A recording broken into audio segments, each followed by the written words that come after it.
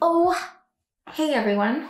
Welcome back to my channel. I don't know why, but I'm filming this in a sports bra because, you know, what are clothes? I don't know. I'm just like going into all the things that I wish I had discovered earlier in life because I think they really would have helped me. You know, they say that when you're starting a YouTube channel, you should like write out 150 things that that you feel confident you can make a video about. And I did that. I did do that. But for some reason, whenever I make a list, I just don't want to follow the list. So new ideas are coming into my head. And I also probably like should have created more content before like launching, so that I didn't feel such a scramble to produce. I don't know. There's no right way to do things. This seems fine. It's good. It's all good. I'm gonna make sure I keep some hair back. Otherwise it just looks like I'm naked. What am I doing? What I want to talk about today is a book. I know. Who reads books anymore? I read books. Do I read books? I listen to audiobooks, but I do occasionally read a book. And this is like a really simple little book. It's called Mindset. And when I read this book, I don't even know how I found this. I don't know. It's on a lot of people's bestsellers. Like it's on a lot of people's lists. And I could not stop talking about it. I could not stop thinking about it because it pinpointed something so precisely that I experienced and that stopped me in life, that I just wanted everyone to know about it. And when I presented the premise of the book to people, they seemed like all right, nonchalant about it. And I didn't understand how it wasn't as life-changing to them as it was to me. But I could say I have that response in a lot of things. When I like something, I really like something, and I don't understand why other people don't like it. Anyway, so for those of you who don't know, Mindset by Carol S. Dweck, PhD, it's really simple. And like this book is,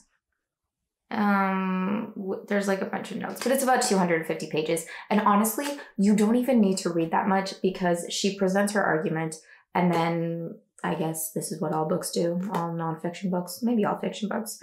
She presents her argument and then she just like hammers it in how it's true, with all different kinds of situations like parenting, business, school, relationships.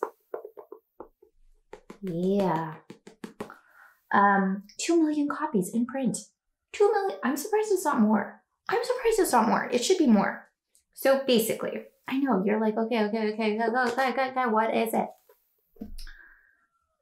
She postulates that there are two kinds of mindsets in the world. There is fixed mindset and growth mindset. Now, fixed mindset means that you think something is rigid.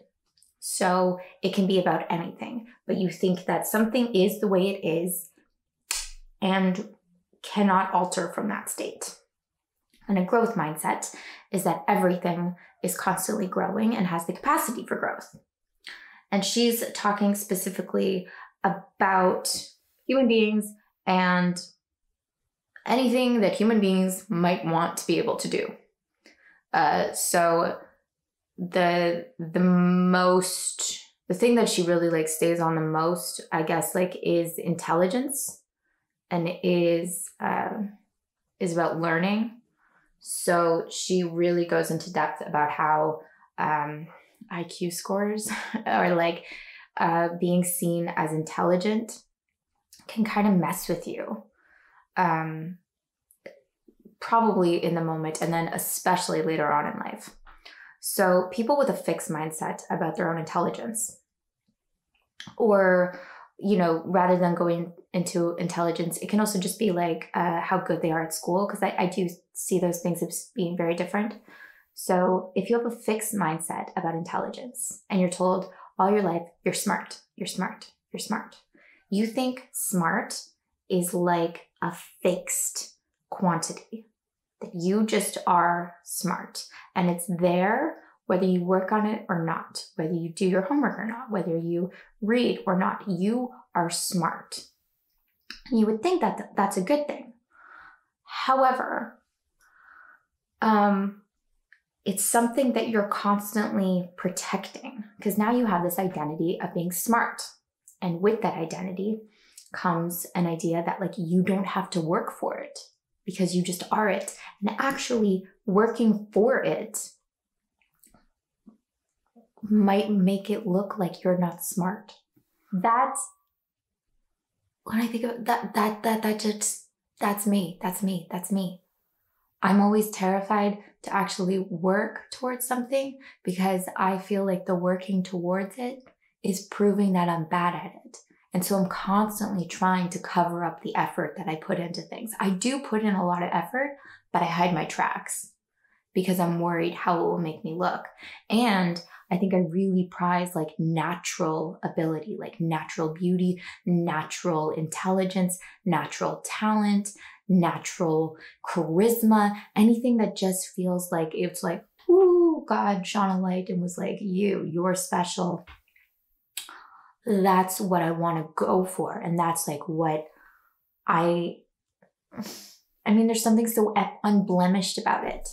But this actually says that it puts you in a very, I need to like silence my phone when I do these videos. Dad's calling me. He knows I'm talking about him indirectly. Okay, so you have like this kind of fixed mindset that says I am a certain way and I need to protect that at all costs. As opposed to growth mindset, which is that anything can be grown. So sure, maybe you're naturally intelligent, but you're not really interested in, oh, the light is changing. Oh, it's getting sunny in here. Okay. Growth mindset, where you have whatever you have naturally, but you're not really interested in that. What you're interested in is what you can grow, what you can learn, what your efforts can yield, what hard work can yield. And that's really what you prize. You're not so interested in what you are. You're interested in what you do with what you have. And that's really where you take your own sense of self-esteem. And that's like really what lights you up. Long term, that kind of mindset is hugely beneficial because it means, I don't know why I always cough on these videos. I swear to God, I don't have the virus. Okay. So that kind of mindset is hugely beneficial because it basically means that no matter what presents itself to you in life, no matter like what you're given, you're just not really interested in that. You're interested in what you do with it. And so again, she talks a lot about intelligence, a lot about school, children who are more interested in learning, more interested in what their like work ethic can do. They, in the long run, do much better in school than children who are just naturally intelligent or talented. And it goes on in life, in work where, like people have a greater capacity to like really succeed in life with a growth mindset, as opposed to you kind of end up with a narcissistic personality with a fixed mindset about your own genius or talent, because you're always trying to protect that. And because you're not allowed to really like work towards bettering yourself, you have to cheat a lot and you have to take credit for a lot of things that you didn't do. So it actually also morally bankrupts you. And again, so she talks a lot about intelligence. I would say what I find like fascinating about this book is I continue to go back to it, not like reading. I read it once and I was good. I think. I continue to go back to it thinking like, oh, is this fixed mindset about absolutely anything that presents itself to me? And I don't know if there's anything that this doesn't apply to. Basically, what this reveals is that everything is growable. For me, I had a very fixed mindset about my body. This is really whatever. I remember the day that I realized that I could grow my butt. Like I could work out my butt and it would change its shape. I really just thought that because I was skinny, I was kind of doomed to have a flat butt for the rest of my life. And then I started working out and I remember noticing like, oh shit, there's starting to be some shape there. And that sounds so basic, but I just didn't know that was possible. I really think like the secret to this too is breaking it down into smaller pieces and looking at like what is required for this kind of like broader idea. So intelligence, I would be like, what is intelligence? And you could think of it's logic. You could think of it's like just the amount of data points that you know, the more well-read you are, the better you speak. What else would it be?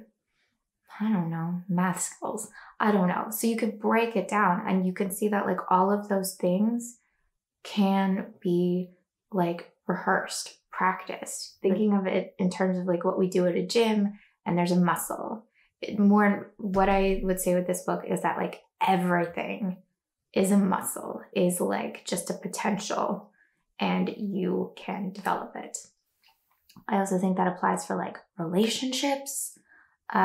People think that they just like are a certain way in relationship to other people. They think that they are a certain way in terms of their personality, in terms of like their ability for compassion or their ability for love or their ability for kindness or their ability for extroversion. I really, I grew up being told that I was shy and introverted, and I really don't like this idea because in the West, it's a very bad thing to be introverted, or it's becoming more and more acceptable, or like valued on its own merits. But yeah, people tend to want to flock to extroverts. And I want to be the thing that people are flocking to. I didn't see that like shyness is just like a series of behaviors that tend to like pull me into myself, tend to like make me quieter, tend to make me like not spend time with people. And those are things that I can develop. Like literally, it's just about maybe raising the volume of my voice, maybe just like hanging out with people more often, maybe just thinking less. Like even with meditation, you can develop your brain so that it works better, so that it works for you and not against you. So there's maybe an infinite number of things that you can develop a growth mindset for. And that's the other thing too. It's like really the first step is like developing a growth mindset, having a growth mindset about having a growth mindset. You can read this book and be kind of like, well, great, I'm fixed. I'm like, I guess that's just the way I am. But the more that you pay attention to how something actually is and how it could be grown, the more like you see the ability for a growth mindset in yourself. And then that starts to take hold in all different areas. I just think this book is amazing. If you don't even want to read the whole thing, because she goes into like just hammering down like every example of how growth mindset is better. Honestly, like you could just read the first 50 pages probably and be like, okay, I got it. I trust there's like stories to back this up, and I'm just gonna go do it now. The other thing that I find really interesting is she like really talks about teachers and parents and how they should develop a growth mindset in young people right from the start. And the way to do that, I'm really bad at this. I could work on it. I can have growth mindset about it. So with children, it's actually much better to give them praise for things they do, for things they work towards, for like qualities they show that display grit and perseverance, as opposed to just saying like a blanket statement like, aren't you a genius? Aren't you pretty? Aren't you whatever? It's something that, yeah, you want to be like praising them for their efforts and for what they do consciously and deliberately. Because those are things those are things that are ultimately in their control. So yeah, you want to give people like as much agency as possible, especially young people. You really want to instill in them not just like the belief, because it's not even like about faith. It's like the actual truth that they, with their efforts, can make progress in anything they want to have or be. So please read that book. If you've already read it, write your comments below. Please hit like, subscribe, and yeah, that's about it. Okay, I'm gonna call my dad. Am I gonna call my dad? I'm gonna call my dad. Okay. Bye.